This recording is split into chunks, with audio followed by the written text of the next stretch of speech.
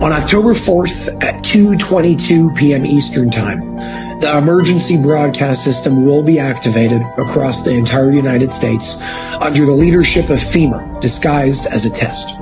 However, this test will be used to send a specific high-frequency signal through devices like smartphones, radios, and TVs with the intention of activating graphene oxide and other nanoparticles that have been inserted into billions of human beings around the world through the obvious mediums.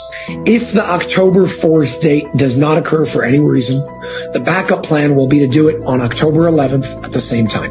In the case that this is not able to be stopped, I ask you all to shut off your phones and all other relevant devices at 2 p.m. Eastern Time for a period of 2 hours to be safe.